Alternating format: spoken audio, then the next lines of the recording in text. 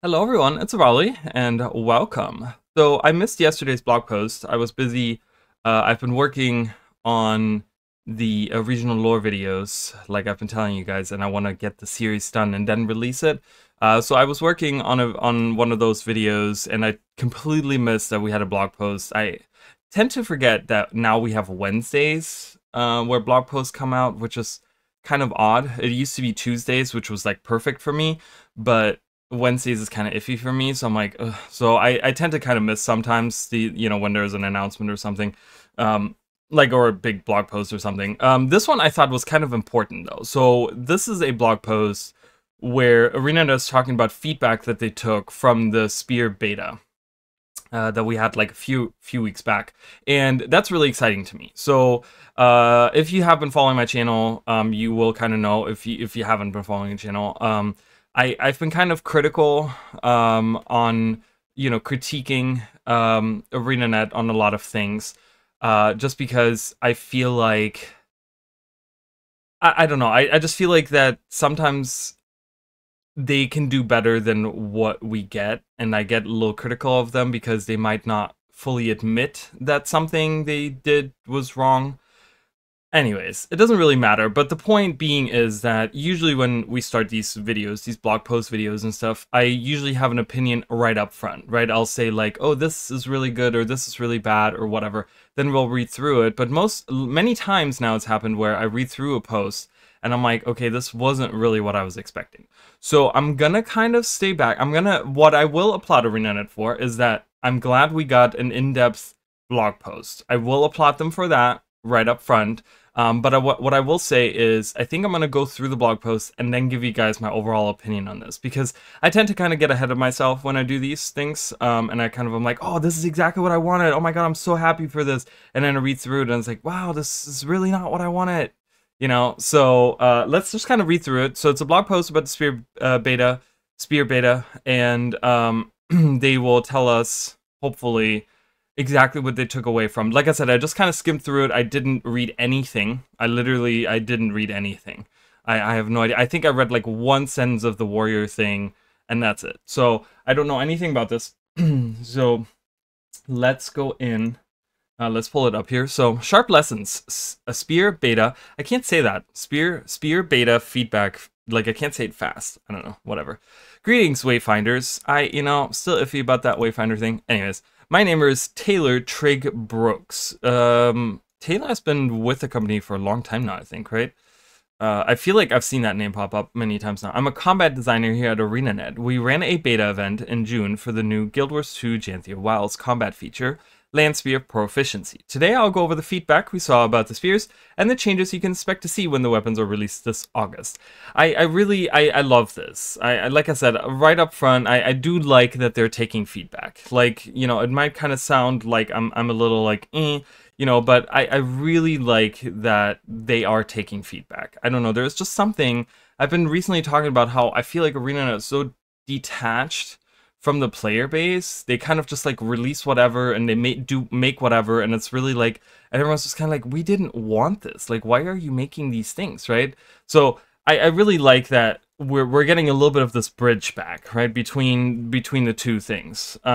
This blog will outline what we feel are the most impactful changes at a broad level. The full list of changes will be detailed in the expansion. Yeah, so obviously they're not going to give us, but that's all I'm looking for. I'm looking for like, what is the biggest parts of everything that you, like every profession, what are the biggest parts that you took away? What's the feedback that you saw? Because obviously, I only see a fraction of the feedback. Like, I don't go on the forums. I'm not part of like different Discord servers, which a lot of developers are. They're part of like the Snowcrows, Discord or whatever, right? They're part of like all these other Discords where perhaps there's feedback as well that they have been looking at, right? There's feedbacks on all kinds of different like, tabloid websites and stuff where maybe someone has some insightful stuff. There's different YouTubers, there's different content creators, there's people on Twitter, there's all these different like platforms that you kind of have to consider.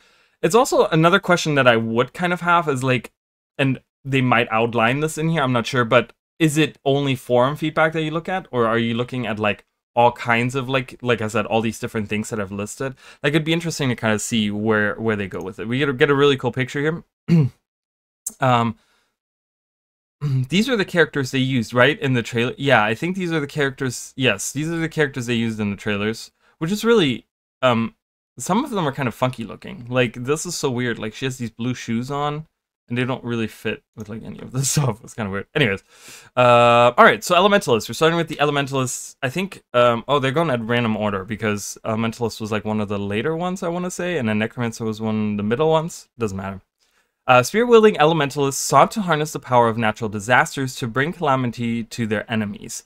It is the most visually ambitious weapon we have created. It hands down is. And we couldn't be prouder of the art team's work. However, in the beta, the damage wasn't as impressive as the visuals were.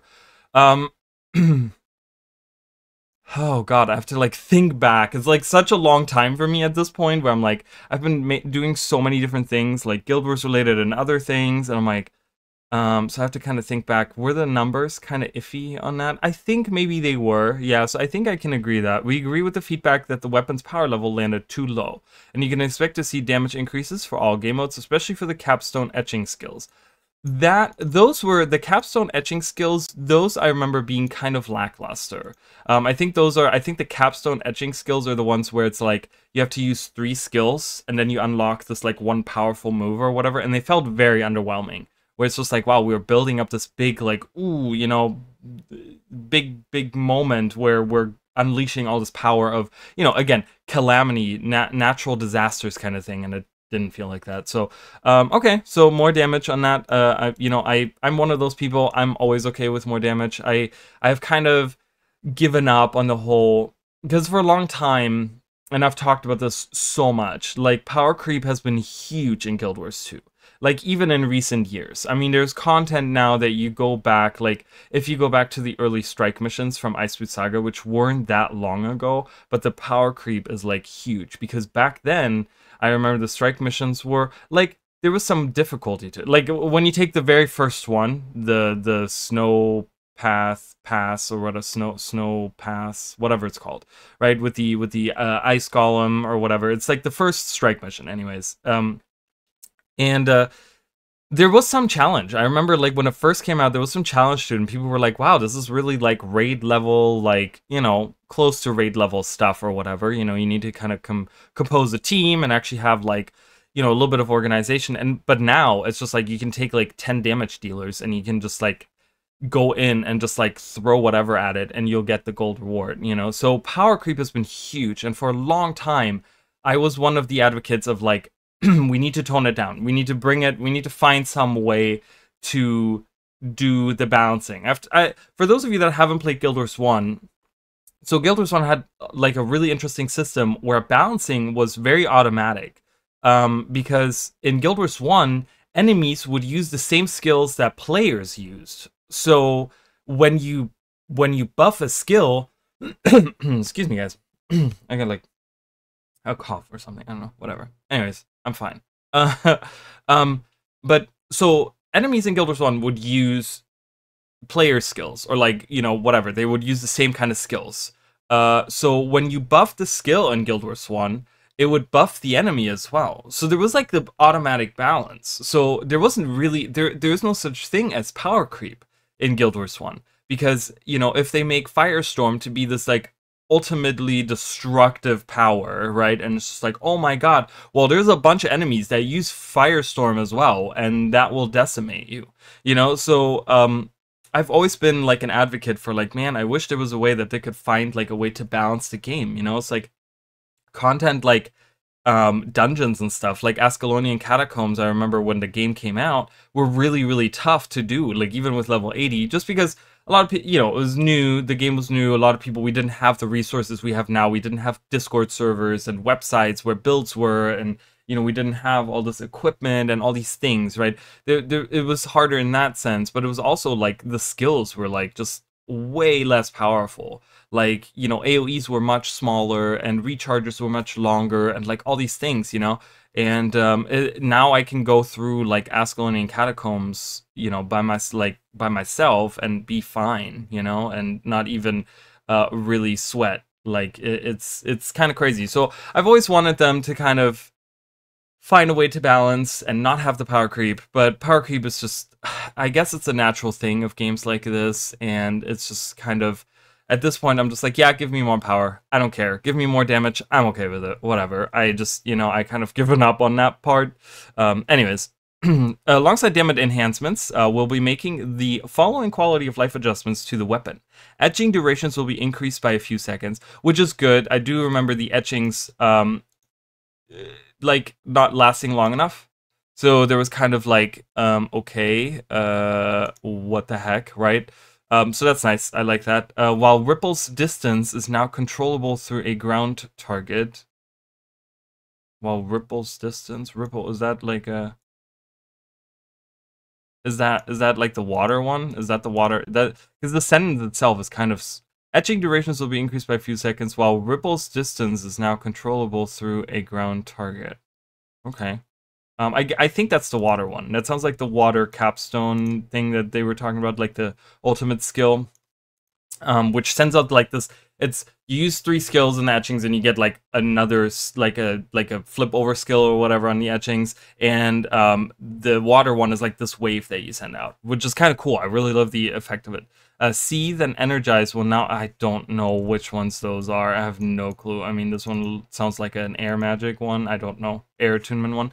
Will not affect auto attacks, and the visual noise of etchings has been reduced. So that was a huge thing, visual noise for a lot of people, just because they were very dark, very like, they were very saturated in color. And a lot of people, especially when you dealt with the fire one, because the fire one is black and red, and it covers up the ground, and a lot of people were afraid of not being able to see ground targeting by enemies. So a lot of people said kind of take the color out and leave the symbols, which I 100% agree with, because I don't understand why we need to have the ground colored in. Like, just leave the, like, because they have so many like symbols, and even on the other spear, like, because I went through and I translated all the like different lettering and stuff, and I remember like when I was going through, like a bunch of the different ones that have like symbols or like glyphs or runes or whatever, right, like different languages like written out, a lot of them didn't have like a background, like the ground is colored, right? It was just kind of like see-through, and I'm like, we could do that for all of those. I don't understand. We don't really need the ground. Like, that wouldn't make it like an ugly skill, and it wouldn't take away from the like pizzazz that is those skills. I really think that they should put those, take those away, but we'll see how they have reduced them. Again, just general information. So, but I do like that they listened to that. I think that was a big concern for a lot of people. We've also added a strike damage component to Fulgur, which that is the, I remember that was the air attunement skill, and rebalance some of its effectiveness away from the damage over time in PvE for a more immediate effect. That was that the like tornado one? No, that wasn't the tornado one. I don't remember which ones they are. But anyways, so gave it a strike damage thing and took away the damage over time thing to give it a more immediate effect. Okay, sure. We open these changes in a smoother experience with greater impact. So this is the Elementalist. I'm gonna be honest. So for some people, this might be like, ooh, that's lackluster. Honestly, Elementalist, in my opinion, personally, was one of the better performing ones. I think the only thing that was really iffy for me, maybe, like, if I really think about it, might have been really the damage. I might have really not felt the damage, but again, I don't, because I don't have like optimized builds, I don't go in with like perfectly meta builds and I'm like, oh, this is the number set, this is what I'm gonna get out of it. So I didn't really know, but I feel like if I had to probably give feedback, I feel like on the Elementals, I probably would have only given like a power thing, because I like the visuals. I like, well, the Ice Beam one, I wish it would last a little bit longer, which was I think that's the 2 skill on the water attunement. I wish that would last a little bit longer. There's a couple of things like that, but the thing is that this is, again, just general and no specifics on it. And you never know, they might decide to still make some changes even then, right? Like they might still think, oh, let's just kind of, and even people also need to realize, like, when the release comes, that's usually not the end of it. right? We do get a little bit of balance even after that. I will say that Arena is pretty quick on abandoning new weapons. Like the End of Dragons weapons, there's a lot of very lackluster, or even like Secrets of the Obscure has very lackluster weapons, and they've already been abandoned. So, yes, ArenaNet is quick to abandon weapons that I feel like they don't understand how to balance. Maybe I don't know what it is about them abandoning certain weapons that should perform a lot better, but they don't. But we will at least have probably a couple of updates to some of the spears still, even after the initial release. So we might still see even more changes. Necromancer is really short. That's just one paragraph.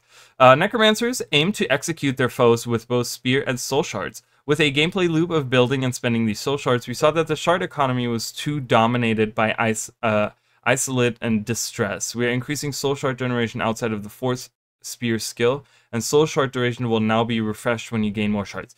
That was something that really bothered me. I don't think I voiced that, but I think that was something that I realized after the fact. Or I think I didn't realize it until I read someone else's feedback on like Reddit or something, and I was like, you know what? I agree with that. That the soul shards had like their own cooldown, so like even if I gained more soul shards, my first one would still expire. So if the first, I don't know what, 10 seconds was the countdown or something, but I don't know how long they lasted, like 10 or 15 seconds or something. So that wouldn't refresh even if I got new soul shards. So I would need to hurry up and try to get 6 as much as I could in order to not have the first one run out. And that feels a little weird. So I do like that a lot. With those changes and lowering of the threshold needed to immobilize with Addle, we're hoping the weapon has a more consistent power level and doesn't feel as weak when you miss Isolate. Isolate was that that's the 2 skill? Is that the 2 skill? I don't know. I don't remember. Again, names are just like no. Extirpate was the 2 skill, right? So I don't know what Isolate was. Additionally, Extirpate will now generate life force as well. That was I do remember, like I didn't realize that myself because I don't think I really went into like when I tested it. I didn't really go into Shroud or anything, but I do remember seeing people saying like it doesn't really generate a lot of life force, and that's kind of lackluster because the thing is that they talk about a gameplay loop. Necromancers have a gameplay loop already built in with their Shroud, right? Like you go into Shroud and you use it until your Shroud, your life force runs out, and then you go into your regular and you build Shroud back up, right? There's a gameplay loop. So you already have one in there. But I remember that Spear kind of interrupted that, from what I understand, like from what people, the feedback that I read. People were like, yeah, I mean, it's just like I sit there and I'm trying to like generate life force and it's just not happening on Spear, and then I gotta swap weapons, and that kind of makes Spear like I don't want to go back into Spear because once I get out of Shroud, and I go into Spear, then I'm not generating life force. I need to generate life force. So having something extirpate generating life force, I think that's good. That being the only thing they took away from Necromancer might be lackluster. Again, I'm not a professional. I have no idea how to make a build, guys. I'm literally like, okay, we're slotting these things, and if they don't work, oh well. It's like that skill looks pretty, or that sounds really nice, or whatever, So I don't know. Again, let me know what you guys think. Like, does Necromancer need more changes? Do you guys think that this is sufficient to make them feel good? Yeah, I don't know. So Mesmer, I thought was one of the better ones. I thought Mesmer landed really well. I was very worried about the 5 skill has to hit on the like outer edge of the skill in order for you to get the whatever it's called, the clarity effect. I'm reading it right now. I'm like clarity. To get the clarity effect. And I was worried that it was kind of hard to hit that. It's really not. So that was one thing that I remember saying, and it felt really nice. It looked visually really nice, and it felt really nice to use, and I really liked it. I liked Mesmer was one of the ones I really enjoyed. I don't remember what my rankings were. I have no clue. I remember Mesmer was up there though. And I love the visuals of it. I love, again, all of the spears kind of have like this thing where they like, you know, they have like a mechanic or whatever that they build off of. And I like the Mesmer mechanic with the clarity. I thought it was really nice. I liked it. Mesmer Sphere provided a unique gameplay pattern, and we were happy to see it find use in many places. The beta event gave us clarity, ha ha ha ha ha, about how we could make the weapon feel even better. Jesus, where did more come from? I have no idea. The largest problem we got feedback on was the weapon's performance varied a lot depending on whether you had clarity. Clarity will now be gained by hitting Mind the Gap, regardless of whether it was an outer edge hit. Oh, they took that away. Oh, I didn't even think that was that bad. Interesting. I mean, I was one of the people that was hugely worried about that Mind the Gap would not see, and then now the name doesn't really make that much sense. So I don't like that. That's that kind of, I feel like that kind of destroys a little bit. Like, I'm one of those people, I mean, I like I'm one of those people that like simplicity, but Mesmer is a complicated class, and it's supposed to kind of work complicated, so that's a little iffy. But the outer edge will still be important. Raleigh, keep reading. We're updating the visual to better outline where the hitbox is, okay, and the skill will still deal increased damage as well as a guaranteed critical hit on the outer edge. Okay, so they're kind of going, okay, I guess, so Mind the Gap still has, there is still an importance to having that, you know, hitting on the gap. So I guess that's okay. I can see where they're coming from. They didn't want to solely have it rely on like clarity being on the outer edge and not having be the main mechanic, because then movement becomes super important. And I feel like, you know, as someone that doesn't raid, and I think about like raiding, positioning is super important. And sometimes you have to be like on certain spots. Like you have to stand right here. And if that's like too close to the enemy or something, and you don't hit them with the outer edge or something, like that might become an issue. I'm not sure. But okay, I'm okay with that. You know what? I'm okay with that. I like the updating on the visual. I hope it's not going to be too noisy of visual, you know, on the ground, because it's already like, it has this really cool pattern, and when the skill comes out, it looks really cool. It's visually, the team, like what do we call them? The art team. The art team is what did it. Okay, I always want to make sure that I address them correct. I don't know who did it. Who knows? But the art team did really well on the Mesmer skills too. They look beautiful, and yeah. So that, and then increased critical damage. That's kind of nice, because I feel like that goes a little bit into. They were talking about trying to make Power Mirage a thing, right? Like Power Mirage is something that I've seen a lot of people talk about. I haven't tried it myself, but it looks like this would be a good contender for a Power Mirage, because getting a critical hit, you know, is like, I mean, that's straight up just power, right? So that's kind of nice. Imaginary Inversion is also seeing a shift in how the skill functions. To help the consistency of the tools it brings, it will now always clear conditions from you at the start of casting with no clarity required. It will also heal you if you evade an attack. I don't know which one that is. Again, I don't know names. I'm guessing this is like an evasion skill that healed. So I'm guessing context clues here tell me that Imaginary Inversion was an evade that would clear conditions if you had clarity, but now you don't need clarity to get the conditions. I don't know how many conditions it cleared. Even if you don't land the attack portion, clarity will now increase this healing. Okay, so clarity still functions, but it just increases the healing on it, which is nice. Having I like having sustain on weapons. I'm one of those people. I'm like, oh, I need a second heal kind of thing.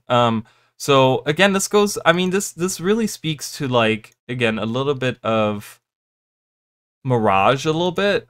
I could really see like a really good Mirage build come out of this. The final large change to the weapon concerns its phantasms. We saw in the beta that the Lancers routinely got outplayed by terrain, whether that was in cliff.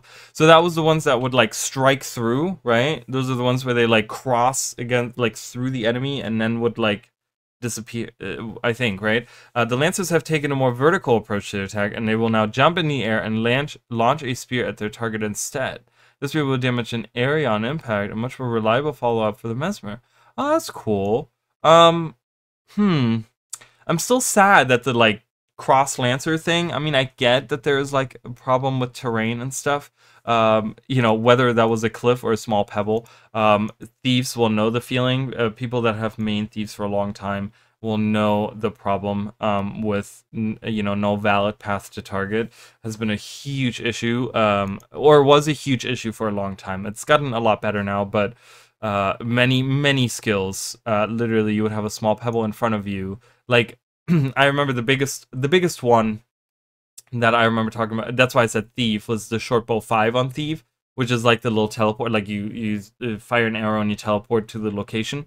And oh my god, I tell you, in the early days of Guild Wars 2, that skill, you could not, you had a small pebble in front of you, you're no valid path to target, so you wouldn't teleport. And it was just like, why can't I do that? There was even like flat plains sometimes where you couldn't do it. It was a nightmare. So I'm glad that they fixed that. Again, do we like the launching of the spear? I feel like we have seen a lot of that. I don't know if I'm okay, or have we seen a lot of that? I don't know if no, we really haven't seen a lot of that. We really only have the warrior that does that. Like jump up and throw a spear. I think we don't get too much of it. I think the elementalist does that too. I'm not sure, but anyways, are you guys gonna miss the? I might miss the cross lancers. I thought that was kind of a cool thing. The spear will damage. Yeah. So, but we get an AOE out of it. So I guess there's like a consolation price. I guess, you know. Thief Spear endeavored to. The Thief Spear endeavored to bring the skill chaining mechanic used by assassins in the original Guild Wars into the modern game. Again, this was really funny to me, just for those of you that maybe didn't watch my betas or didn't watch my whatever, right? The skill chaining had already been implemented in Guild Wars 2. They took the skill chaining that the assassin had in Guild Wars 1, and that's how they made the auto attacks in Guild Wars 2. That was one of the things they talked about a lot back then, that they wanted to kind of integrate that, because they were talking about how that was a big thing for Guild Wars 2 before it came out, is that they didn't want to just have you can watch actually one of the earlier I think it was the manifesto trailer, where they talk about, oh, I swing a sword and I swing a sword again and I swing it again. Like, they didn't want you know, if you're not using a skill, to just sit there and auto attack, right? So they created a different auto attack system where you would go through actual skills that you would use, but they would chain, right? And that's why many skills have like 3 weapons like skills, I guess, that you go through, that you chain through. And that had originally stemmed, from what I understand, from the assassin from Guild Wars 1, which, you know, had that. So we already kind of have that, and they're bringing it back in a different way with the thief. It was interesting. It was kind of strange because I really felt like the 3 line wasn't as good as the 2. The 2 line was just hands down like really good, though. So the 2, you know, the 3 skills in the 2 weapon slot, right? They were supposed to be like Condi, I think, and then 3 was supposed to be like straight up power damage.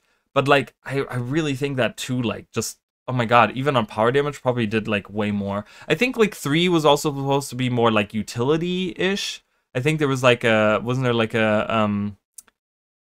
a stealth skill in there? I'm not sure, but yeah, so I don't know. But I liked it. I mean, I really think that there was something there was something that I think the condition damage was really good. I have a feeling they're kind of going with the ones that performed best first, and then going with the ones that didn't perform. Or, well, Guardian performed actually really well, so I don't know. Or I thought it did well. I don't know. Anyways, we were pleased to see how it turned out, but we found that it could use some polish. We will be changing a rule for how the skill chains progress. The chain will now always progress when you use a skill, instead of relying on hitting a target. Okay. Does that? So when block or evade happened, you couldn't finish your chain and you had to restart the chain. I can see how that could be really annoying.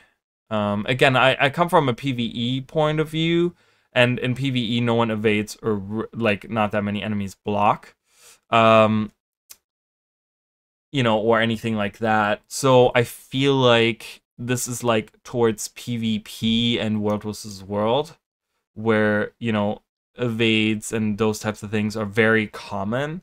So that's a good change. I like that.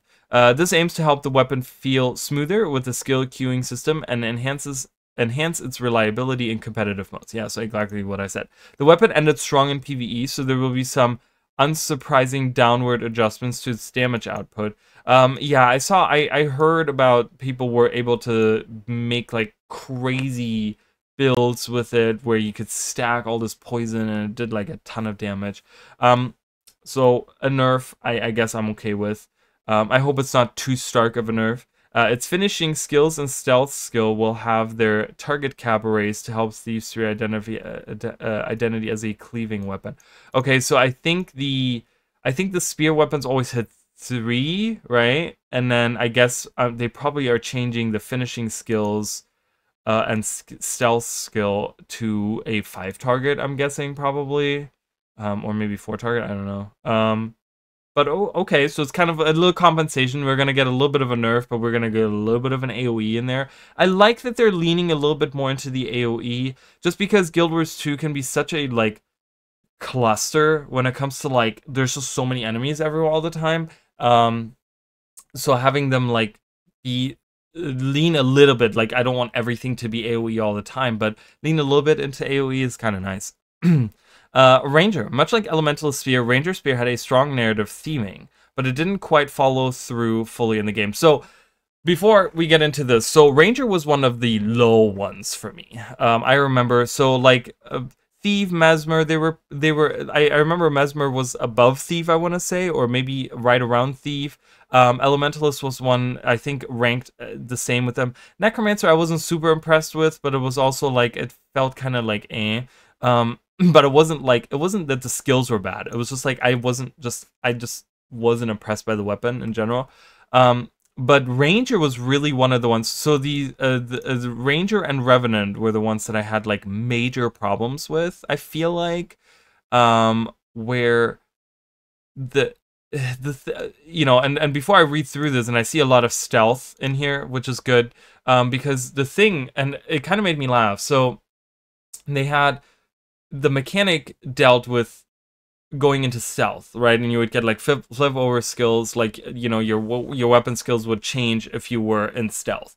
The problem was that Ranger has no access to stealth. They had a one skill on the spear that had like 2 charges, I think, on it, right? Where you could like stealth, but you would run out of charges really quickly.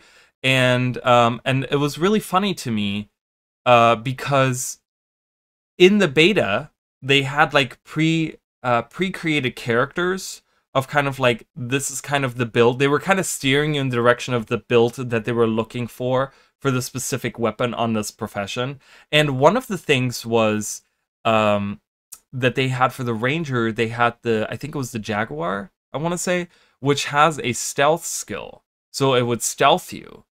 And to me, and I said this during the beta too, it was kind of like this thing where it was like ArenaNet was almost admitting that, hey, you need to use a Jaguar pet because you don't have enough stealth. Like, one could look at it as in like, oh, they're just trying to give you more stealth and say like, hey, use the pet that has stealth. But to me, it was kind of like, yeah, we don't have enough stealth on this kit, so we're gonna give you like another advantage. But it's like that locks you into using the Jaguar, right? And like, is that the best pet? I don't know. I mean, I don't know. I don't know what the best pets are, but I don't see very many people using it when I run around the open world. So I don't think it's one of the best ones to use. But yeah, so it really was interesting to me because I'm like, well, stealth is a big issue. Like, you have the whole mechanic on the Ranger be about stealth, and then you don't have a single utility skill that gives you stealth. So I really hope that they thought about this, that they really, you know, we're going to look at this now. So some of its skills, like the stealth skills and Beast Sting, lack the damage needed to make it a competitive options. The damage was lacking too. The damage was lacking because a lot of them were it wasn't clunky necessarily to use, but they were like, they had like these, it was almost like, because you have to kind of prepare, right? You have to stealth yourself, and then you have to use the flip over skill. Right? So it's like, okay. So there's kind of like this preparation, right? I can't, when we just on stream the other day, we talked about like Guardian Hammer, right? Guardian Hammer, you just auto attack because you keep casting that symbol on the ground and it does all the things for you. There's no preparation. You just auto attack and you can dash out like all this damage and all this utility. You get like permanent protection, and you get, all the things from the symbol, whether it's healing or extra damage, vulnerability, all these things, right? So, but when you have a weapon that has like, there's two components to it. It's like, I got to stealth and then use the skill. They better have a big payoff, right? Because you kind of have to prepare.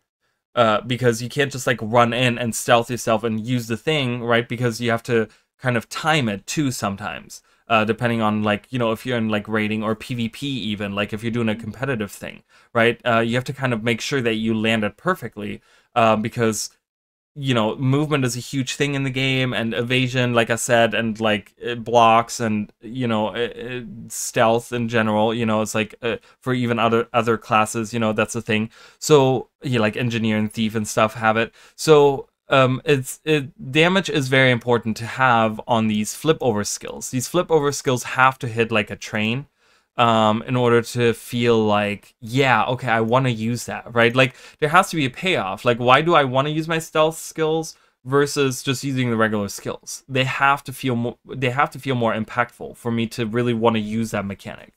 So I love that. I like that.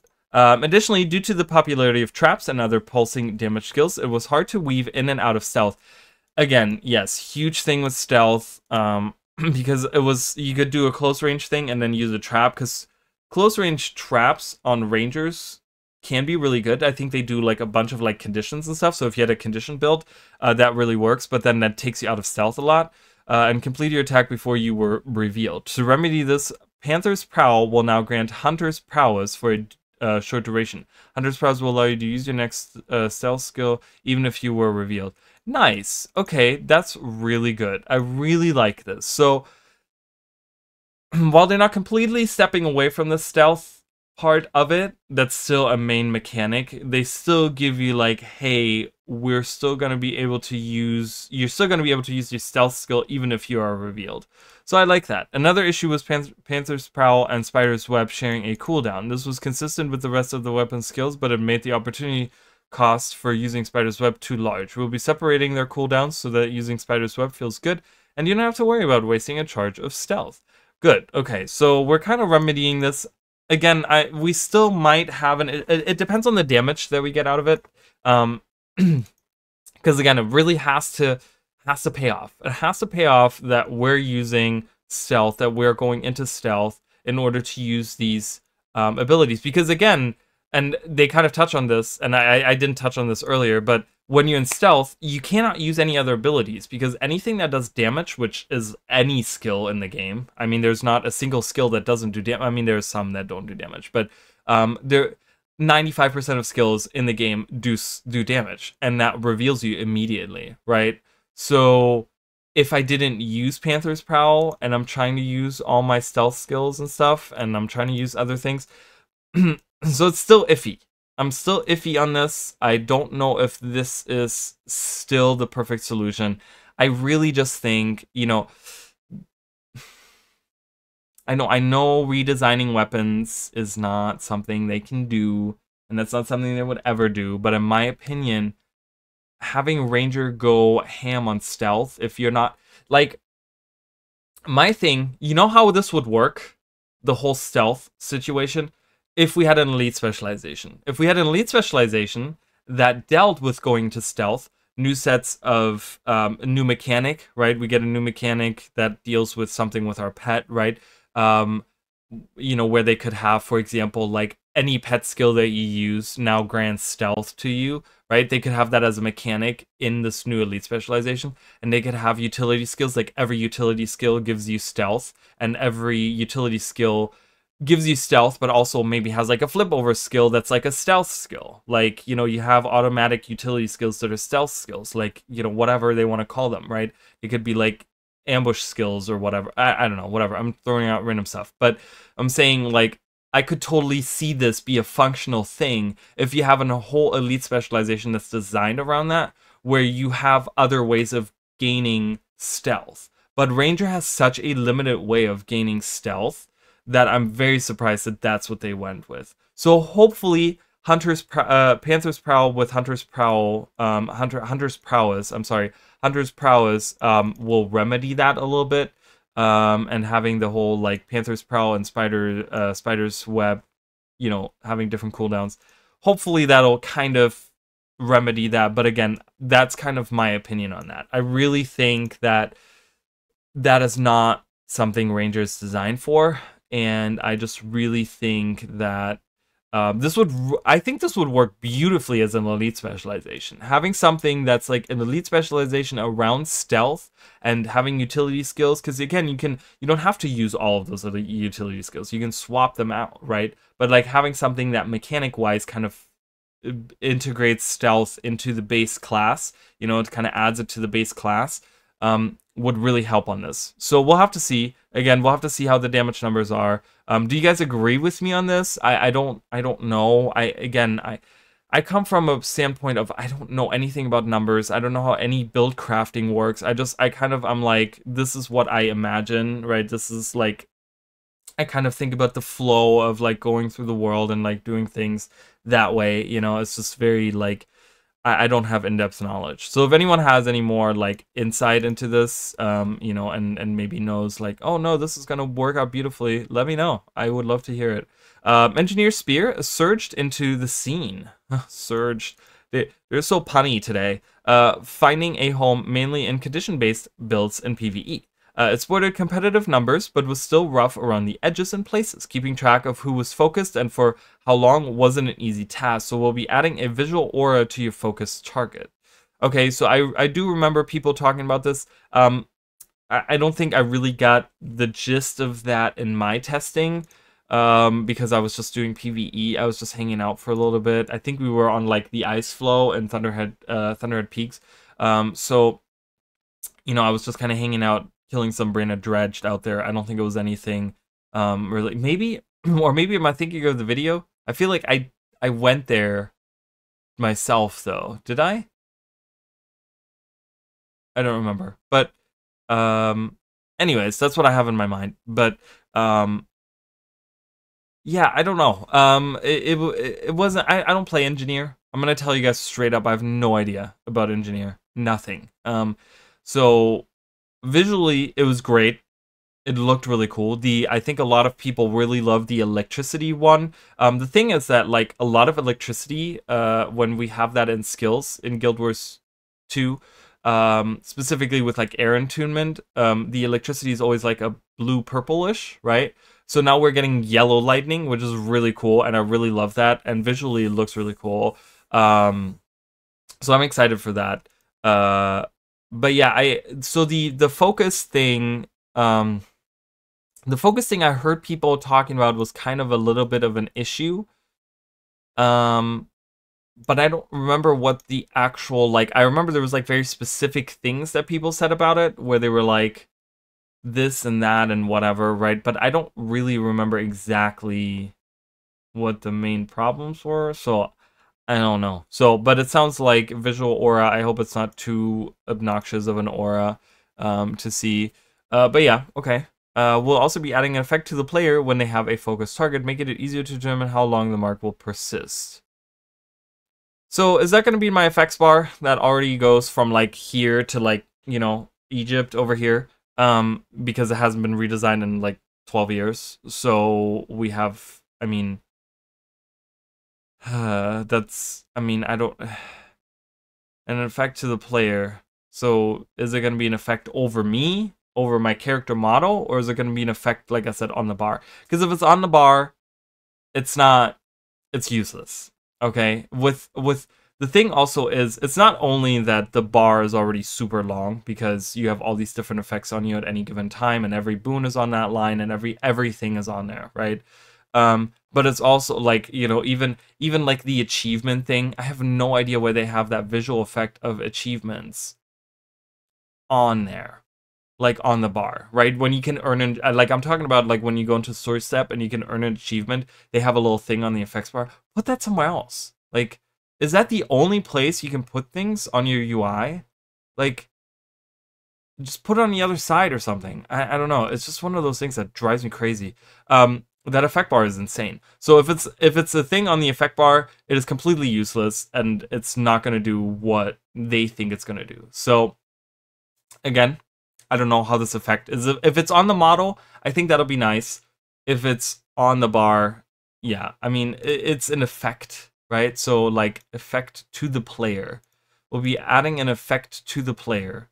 So does that mean to the player model? I think they mean player model. I'm thinking they mean player model because they understand that like adding it to the thing. I would be very surprised if they add it to the bar.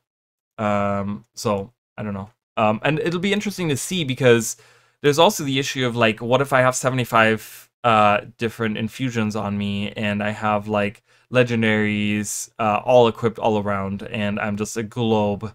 You know, I'm like a shining sun in the darkness. Will I be able to see that effect on me when I have a focus target? So again, a couple questions that I have there. We'll have to see. Some casting times were also a bit slow. They'll be sped up to help the weapon feel smooth. I do remember people talking about this. I don't know if I had that as a thing, as a like a criticism. I don't know. I don't know if I had that as like a critique where I'm like, it feels kind of, you know, slow. I think maybe there was some skills that felt a little slow. I'm one of those people that I really like when a weapon feels faster. I like, it's not even cast time specifically, but one thing that really bothers me is after cast. There's certain skills in Guild Wars 2 that have a horrible after cast, and I hate it because it feels so interruptive. And I think there was like, I remember something like, now that I'm thinking, oh, a loud train is coming through. Holy crap, that's super loud. I remember there was something during the beta. My God, I don't see it being picked up on the capture, but I'm sure you guys can hear it. That's a loud ass train. Holy crap. I remember something during the beta when I was playing, where there was something with aftercasts, and I don't know if that was maybe the ranger was like that, or was it the engineer? I don't remember, but there was something with aftercasts, right, where it really like. So for those of you that don't know, so there's like a cast time, right, and then there's a recharge time, but then there's an aftercast, which means that there's a period of time after a skill has been used that you can't use another skill, or that you can't do something unless it's like an instant skill ability, like a shout or something, you know. But if it's something like another cast time ability or something that you have to use, there's a period of time where you can't use it. And I hate long aftercasts. They drive me crazy. I really, not that I want everything to be fired really quickly, but there has to be like a sweet spot where I'm like, okay, this feels good, right? So I'm hoping that this is what, like, casting times were a bit slow. So I think my feedback was that there was long aftercasts. But we'll have to see how that kind of falls into each other, right? So maybe the cast times, you know, faster cast times will make it feel better. Lastly, Devastator will see speed increases, a range increase, and a significant reductions in its. Oh, there it is, aftercast.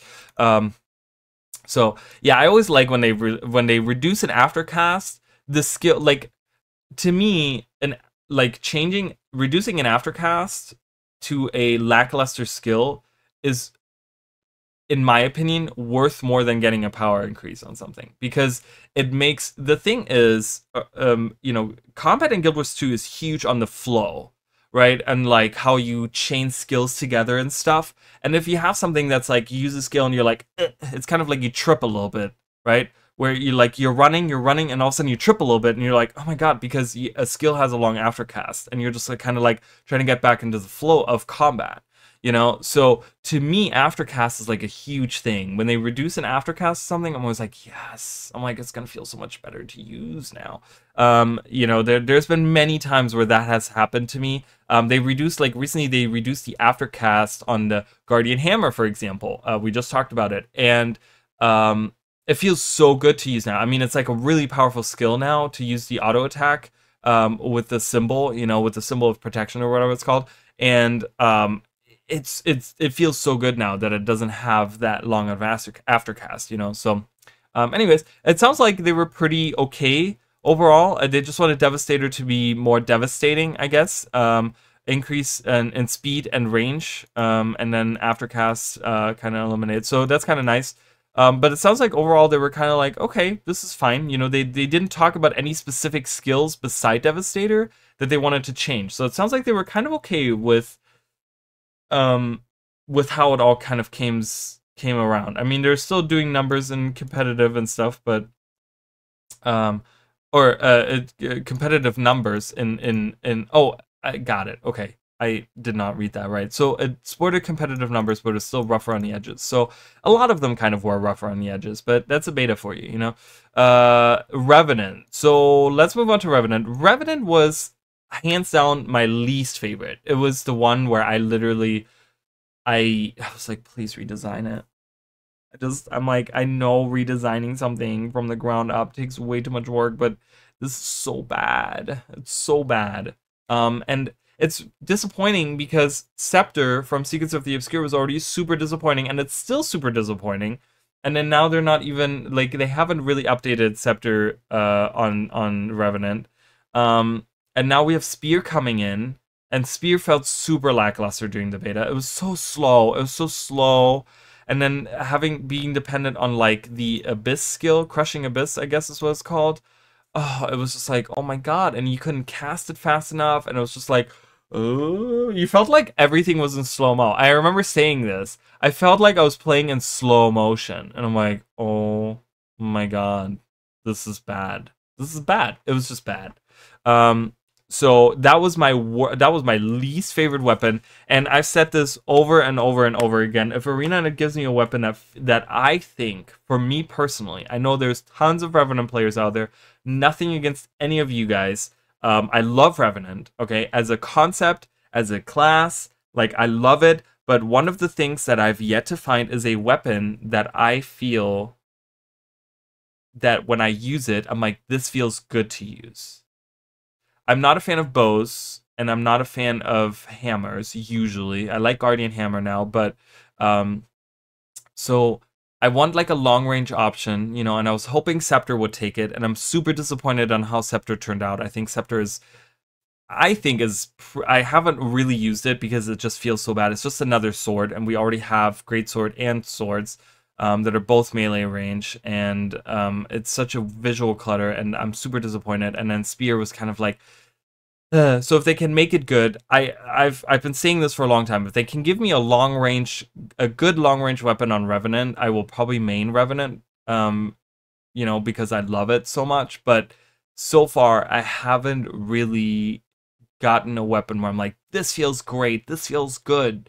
And I'm really hoping that Spear could be it. So let's read about it. Revenant Spear aimed to be a heavy weapon that built up strength, culminating in powerful damage. However, in the beta, we saw that this weight was unwieldy, and its punches lacked impact. Casting times are being decreased across many skills, and we're increasing the damage. My god, I can't read. Holy crap, let's retry that whole sentence. Casting times are being decreased across many skills, and we're increasing the condition variety of the skills to help its damage stick. Okay, good. Don't... okay, you know what, no, I'm gonna stop myself beforehand. It's probably gonna be, we've talked about this, heavy Torment, right? I feel like there's a video somewhere that deals with just discussing Torment as a condition. ArenaNet has gone so ham on just making Torment the be-all end-all damage dealing condition beside, like, you know, burning, you know, for the most part, at least, right? We have a little bit of confusion on the Mesmer that, you know, is heavy on that there, and we have what's another one? Bleeding on Mesmer and some others. You know, Reaper has like huge bleeding stuff. You know, there is, you know, and Poison still does okay too. But I really wish that, like, you know, I think Revenant like really like having the main component like condition be Torment is perfect. I think it fits perfectly on the Revenant just because of like Malix and like the demon stands, legendary demon stands or whatever. So I think it fits. It's just one of those things where I'm like, man, I wish we could more variety on other classes too. But anyways, so casting times are being decreased, which really needed to be. I think after cast might have been an issue here as well. Damage not being increased, I don't know. Let's continue reading. Crushing, so they're adding conditions, so they're kind of going down on it. This is going to be a condition based weapon, I feel like, more so than power damage. So power damage is kind of out the window, so we get another long range condition damage weapon, which we have. The thing is, if you're competing, the thing is they need to look at what is the competing weapon here. I think the best long range condition damage weapon, or really the only one we have, is shortbow. So shortbow does really well. I think shortbow stacks. I mean, shortbow has burning, has a ton of bleeding. I think it does really well. I think shortbow is a really good weapon. I haven't used a shortbow on a Revenant in a long time, but from what I understand, it does really well. So it needs to compete with that. If you're going to do a long range or a hybrid weapon, at least, if you're going to do condition damage, I think the best condition damage weapon right now is shortbow on the Revenant, even for close range or whatever. So if you're going to do something that's going to step into the condition damage, it needs to be competitive with that. So we're going to have to kind of see how the condition variety, how that kind of, Crushing Abyss's maximum stacks has been reduced from 5 to 3, which is good. So that was one of the big things. Keeping up with having 5 stacks of Crushing Abyss was like impossible. It was just like everything was so slow to cast, and it's like you're stuck just using Crushing Abyss the whole time in order to keep up the stacks. You're just casting 5 the whole time. And it's like they wanted you to use, like, wasn't the mechanic of like once you have 5 stacks of Crushing Abyss, you want to use a different ability because that enables them to do something else or something and makes them stronger or something. So yeah, I don't know. So changing that to 3 is, I think, a good change. I think that makes it a lot easier to kind of use other skills, other weapons. Revenant still kind of deals a little bit with the Revenant is one of those things where you have to weave in and out of different legends in order to deal with energy management. I still think that there's some kind of energy management issue because I feel like having high cost on some skills, you end up the skills that aren't as impactful in combat, whether it's damage wise or boon wise or condition wise or whatever, right? They get left behind a lot just because you want to spend your energy on the big impactful ones, right? So I'm still one of those people that maybe thinks that weapon skills maybe shouldn't have an energy cost. That might completely, and increase the energy cost on utility skills, but have it only be utility skills that cost energy. I might be the only person that thinks that way. I don't know. Again, I don't know nothing about build crafting or anything like that. I have no idea. So don't hate me for the things that I say. I have no idea. That probably might create more problems than it's worth doing. So maybe the current system kind of works. But anyways, so but it's nice that we don't have to keep casting that 5 times in order to get the maximum stacks out of it. So that's good. Abyssal Blood will now pull immediately, helping the weapon set itself feel better. So Abyssal Blood was like my favorite, was like one of my favorite skills overall during the beta, because it's this dark field where the spikes come out. Oh, and it looks so cool, and it felt really good. It was a one skill where I'm like, this feels really impactful. It's a nice AoE. It does like damage. It's really, and it pulls in. So there's like some break bar damage, so it like really felt really good. So pull immediately, I mean, great, it's fine. It did it after like a short, like 2 seconds or 3 seconds or something. So the result of these changes is a more fluid weapon with more tools to secure its damage. So this is lackluster. I don't know if this really is gonna bring the spear into a competitive spot. Again, I don't know. I don't know too much. I haven't played Revenant. Like I said, I just, having a weapon that really feels good for me to use that isn't a melee weapon has been very, like, it has been very upsetting for me, because I really love, as someone that loves the lore and makes hundreds of videos about lore, right? Like, I really, I want Revenant.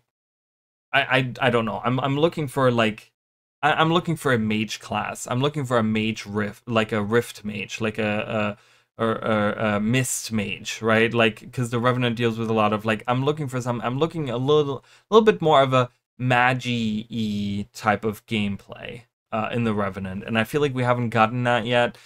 So it's fine. I mean, I really hope that those people that are playing Revenant and are maining Revenant will be happy with the changes to the spear. I'm still gonna try it out, obviously. I'm still gonna, I have plenty of Revenants on my account, so I'm still gonna try it out and see how it is.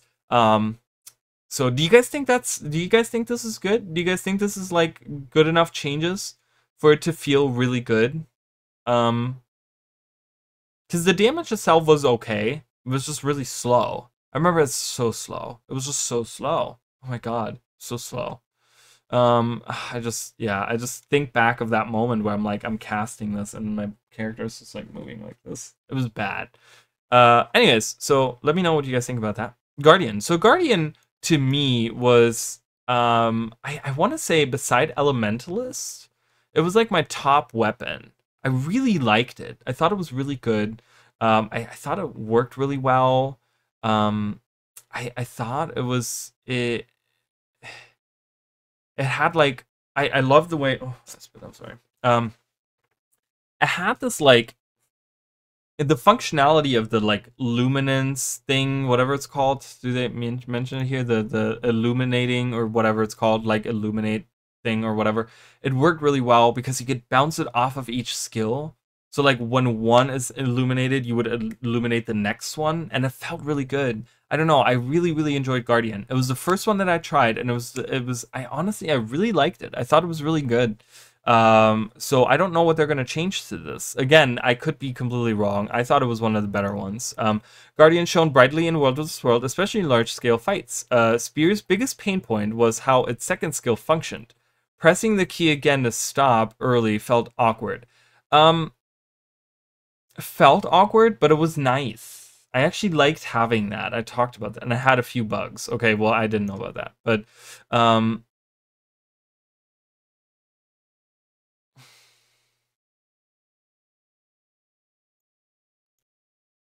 so I'm continuing reading quietly. I don't know why.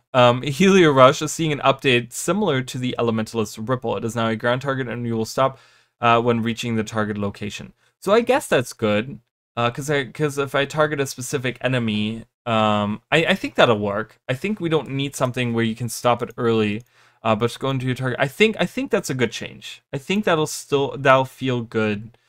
Yeah, because I think the issue was that you would run through your targets, and you would, it doesn't matter how many enemies or whatever you hit, you would go to your designated spot.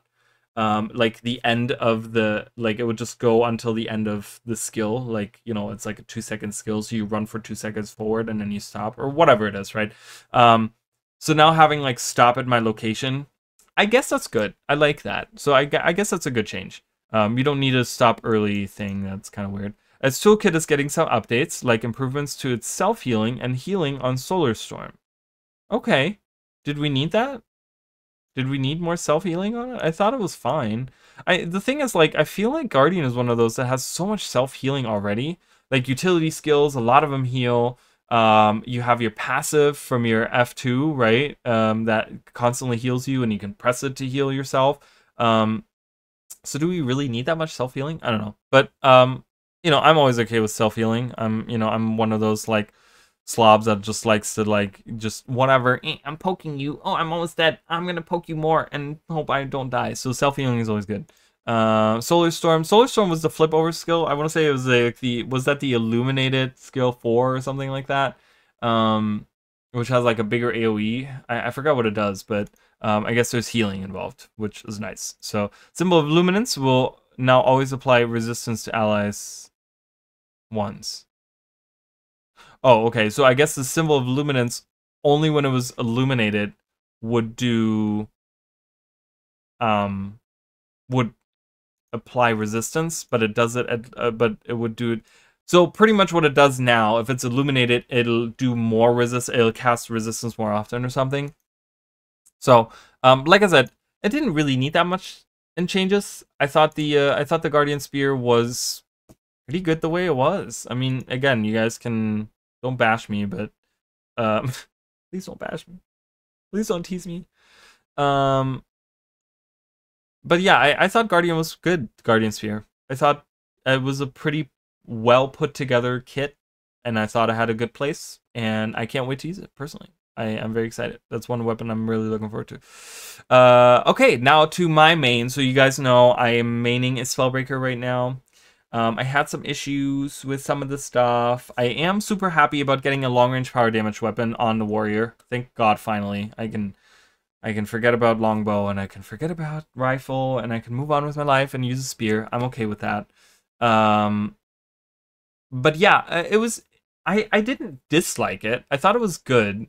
There was a couple of things with the ground targeting, where I guess people were saying it doesn't. So the skill, or in the video or in the preview or whatever, they were talking about the skill follows your the targeting follows your your target.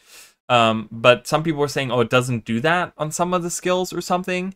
So people were having issues with that, and there was also the issue of like the closer you were, the smaller the AoEs were. And then the farther away you were, the bigger the AoEs were. Some people were not really okay with that.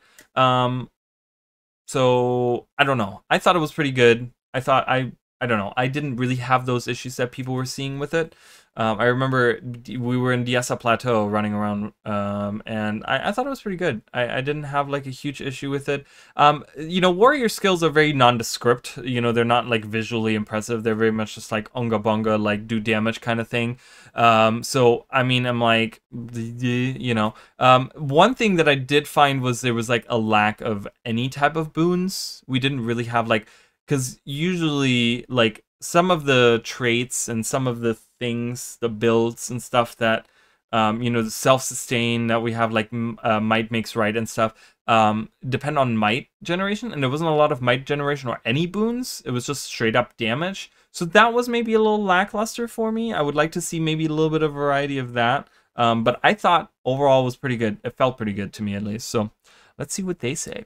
Spear on Warrior was met with mixed reception. Okay. It was a strong option in PvP, but didn't stand out in other places. Its range threshold mechanic also didn't garner a warm welcome. I do remember that a lot of people were upset about that. And like I said, I did mention that a little bit. A lot of people, I was kind of iffy on it. I mean, I'm not, you know, I think it's still fine. What? It was was it the farther away they were, the smaller the AoE, and the closer you were, the bigger the AoE? That's how it was, right? Nonetheless, I just, Warrior Spear will be updated to feature a new mechanic. Whoa, we have a feature read work. Let's forget everything I was gonna say and read this. We want to emphasize the force the warrior is launching the spear with, but in a different way. Instead of effectiveness varying by distance, skills will now do more damage to the first target struck. Spear Swipe will get some updates to its functionality. So Spear Swipe was the one that like you would evade backward and then like slash your spear or something and create like this wind arc to push enemies back, right? I think that's what it was. Such as cooldown refund if you evade an attack with it. Oh, that's cool. I like that. See, I like that. See, that's like thinking outside the box. It's not just we're reducing the cooldown, but it's like, hey, if you manage to do this right, you get rewarded, right? I like that. That's cool. Most important note is that the Spear Marshal has been sent back to Remedial Javanel School, as Spear Marshal's support has been improved and will now track the target better. Okay, Spear Marshal's support, that's what I was talking about. I guess the tracking on it was not that great. Okay, okay. Okay, so from what I understand, and let me reread this, we want to emphasize the force the warriors launching their spears with, but in a different way. Instead of effectiveness varying by distance, so instead of having the closer you are, the bigger the AoE or something. I think that's how it was, right? It was like the closer I am, the bigger the AoE because I'm closer and my force is more, right? The farther away it is, my force was less, so the AoEs were smaller. So instead of having that, they're all going to be a set AoE range, but they're going to do more damage on the first target the closer I am. I think that's a good middle ground. I'm okay with that. I mean, again, and I talked about this before we did the beta. The thing is, it depends on how it feels at the longest distance. Because if at the longest distance it feels like crap, then it becomes a melee weapon. You see what I'm saying? Because then it's like I have to be close to the target in order to make these skills feel impactful and really have that force that they're talking about, right? Really get that force out of the warrior. So there's a little bit of a, you know, if at distance I can make a build that feels good as a long range, then I would be okay with that. You know, I mean, as it's like, I think that there's something to be said about that, right? Like about, you know, we don't know the specifics of it, but yeah. So we don't have exact numbers on this. We don't know exactly how they're changing all of these things. We don't know. And like I said, this might not be the only changes. There might be more, you know, they're very broad on like, oh, all the skills are getting a reduced cooldown or whatever, right? And it's like, okay, well, in what way? We don't know, right? But I like the changes to the warrior on that, because that was, I guess that was the one thing that I could perhaps, like, I was okay with it, but I could perhaps say that like having larger AoEs at like closer distance kind of was like, I want to play it as a, like, it made you want to play as a melee character, because then you would get larger AoEs, right? And you would get more, and it's like, well, that's not a long range weapon. So again, if the long range if the 1200 range feels good to use and I do good damage, then you know what? No complaints. I'm happy with that. Well, that wraps things up for the high-level changes coming to spears when they launch with Janthir Wilds. For the exact numbers and smaller changes, be sure to check out, so smaller changes are coming. Check out the official release notes when the expansion is live August 20th. Until next time, I'll see you in the mist. So, I like this. I mean, I really like this. I think they were specific enough. Again, I talk a little bit about transparency and blah, blah, blah, blah, blah, whatever, right? You know, and I talk about how they never give us specifics. They always talk about like in broader terms. I totally understand that they can't give us very specific things on the weapons here. I totally get that. But I think that they were specific enough on most of these. There's some of them where I'm like a little like, you know, like I still think that like Ranger is iffy, and you know, it's like Revenant, I feel like you could have gotten a little bit more detail, but that's me being nitpicky. So it's not at all like, you know, whatever. I am very happy with this. I'm super happy. And I'm gonna kind of just, because we're done with this, so just pull me up. But I'm super happy with this. I'm really happy with this. I love that ArenaNet took the feedback. It clearly sounded like, because like I said, I'm like, yeah, I read about this. I read people had issues with this. I read about this, blah, blah, blah, blah, blah. So they took actual feedback that was available. Because like I said, I haven't been on the forums. So this is not just feedback from the forums. Maybe this was all on the forums. Maybe they just solely looked at it. But from what it looks like to me, they were looking at all kinds of different places. So they took the feedback to heart, okay? And to me, that's very important. I really like that. The transparency of, hey, we acknowledge that some of these weapons are very lackluster and we're going to make changes. Because from what I remember, for Secrets of the Obscure, they didn't really do this. They did a beta, and then they didn't. I don't remember if they gave us feedback to the feedback that we gave. And then the changes weren't very significant once the weapons came out. They still, a lot of them were like, well, we told them about this and they didn't change it. Well, this was something that was, you know, a lot of people talked about and they didn't change it, right? So, but now it really sounds like they listened, which is always good. You want your developers to listen to your player base, because you don't have a test server. ArenaNet doesn't have a test server for Guild Wars or Guild Wars 2.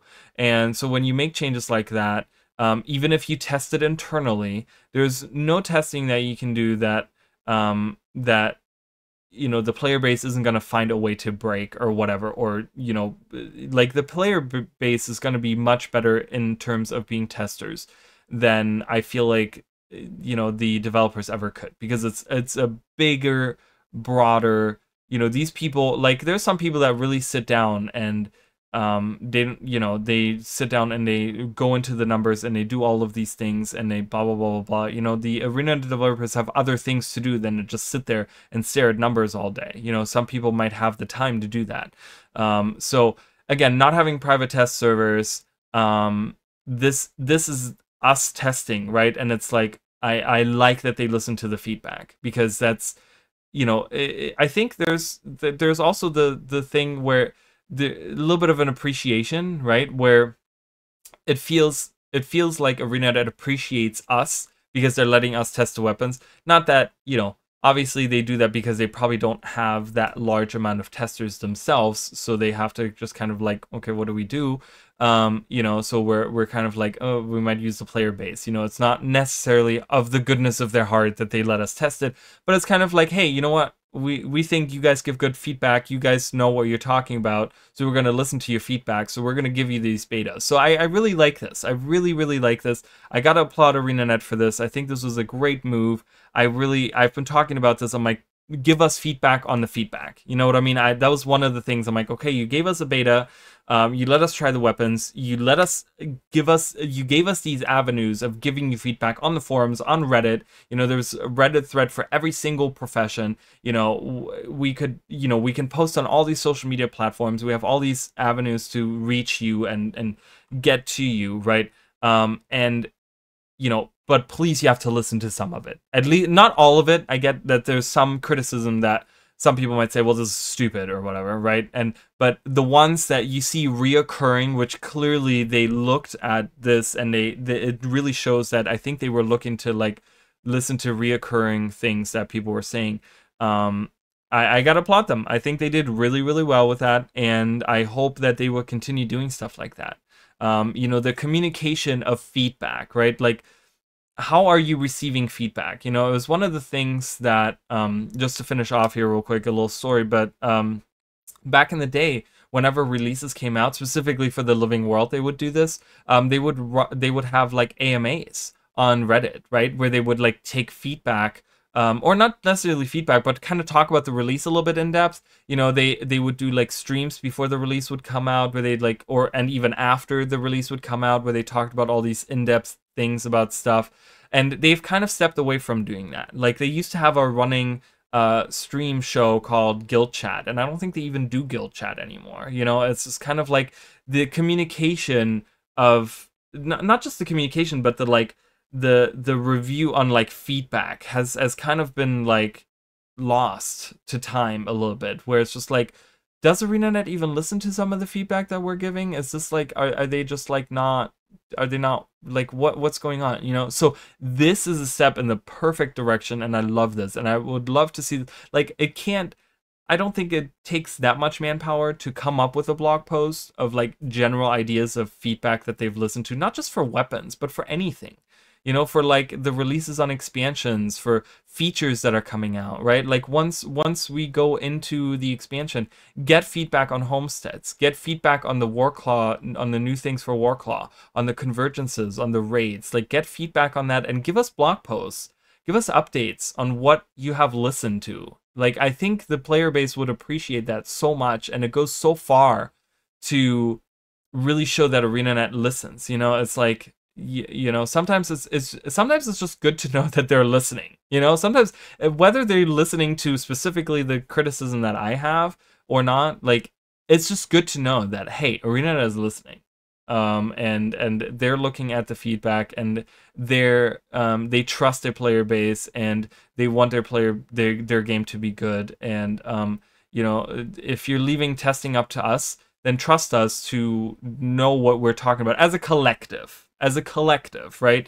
It's like I said, I'm sure there's specific things where you can be like looking at and be like, that feedback is just whatever. Like, it's, like me saying like, stealth doesn't work on Ranger. Like, I might be the only person that thinks that way, and that's not necessarily, but if there's like 300 other, you know, comments on things and, you know, tweets and videos and whatever that all say the same thing, then maybe that's not a good idea to do, right? So anyways, so yeah, that's kind of the end of that. Before we head out, so if you're about to click off the video, which I totally get, hold on for just a second. So not like a huge announcement. This has been going on.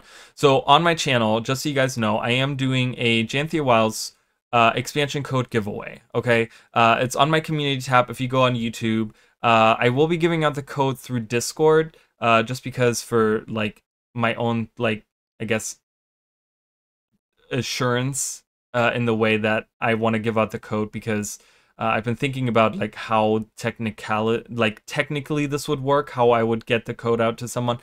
So I want to do through Discord, so you have to have a Discord account.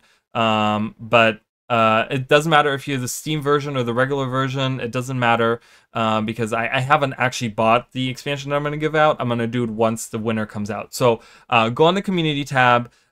Just post whatever your favorite region is. I picked a random subject. I wanted just something to actually engage with people. It doesn't really matter. There was someone that even said, like, I'm new to the game and I don't have a favorite region. That's okay too, because eventually you'll have a favorite region. Everyone does, I feel like, you know? So favorite map, favorite regions, favorite place, whatever, right? It doesn't matter. Just let me know, just comment on there, and you can enter to win. I'm giving one code away. I was thinking about if the post would blow up. So if I can get, like, you know, like, I don't know, 50 different people on there, like, I might consider doing, like, if it's anywhere between 50 and 100 people, I might consider doing, like, a second code giveaway. I don't know. But as of right now, I mean, the chances, just so you guys know, the chances are still really high for anyone to win, because right now I think I only have like 15 people, 16 people maybe that have entered. So the chances are really good to win still. So if you guys want to have a free second account, give it to your brother, sister, boyfriend, husband, wife, you know, whatever, right? Mom, grandma, you know, whoever's playing Guild Wars 2. Like, you know, you can enter there. And then also I will be streaming Janthir Wilds, just so you know, on the 20th and the 21st. I will be streaming right here on YouTube. And the streams will go up. Oh, the drawing, by the way, the drawing ends on the 18th. So I'm streaming on the 18th. That's 2 days before the release. That's a Sunday before the release. The release is on Tuesday, the 20th. So I will be streaming. I will be announcing the winner. You don't have to watch the stream. I will be commenting on whoever wins on that post, and I will get with them to give their code, right? To get them their code. But yeah, just so you guys know, I will be streaming Janthir Wilds, and I will be doing that on the 20th and the 21st. We'll be doing 2 streams. I will be doing the first map on the first day, and then second map on the second day, and we're gonna, you know, do homesteads in between or whatever else. We don't really know what else is entailed there. We'll do the story. We'll do map completion for both of them. And I'll give you guys my feedback. So make sure you join me for that. And yeah, thank you guys so much. I appreciate it. We're at way too long of a video, so I hope you guys stuck around with me for this long. I really, really appreciate it. And like I said, I am working on a regional lore video series, so that should be coming up. I don't think I'm gonna get this done before Janthir Wilds. I'm gonna be honest with you guys. It is way more work than I thought it was gonna be. But just so you know, in the near future, that's why I haven't been releasing many structured videos. I haven't released any Diginos. They are coming back. I am going to be making more of those. I'm making other videos that I have planned. But right now, I would like to do this original lore video. It's a series of 9 videos, shorter videos, talking about the core game of Guild Wars 2. So make sure you stay tuned for that. So anyways, thank you guys so much, and I'll see you all next time. Bye, guys.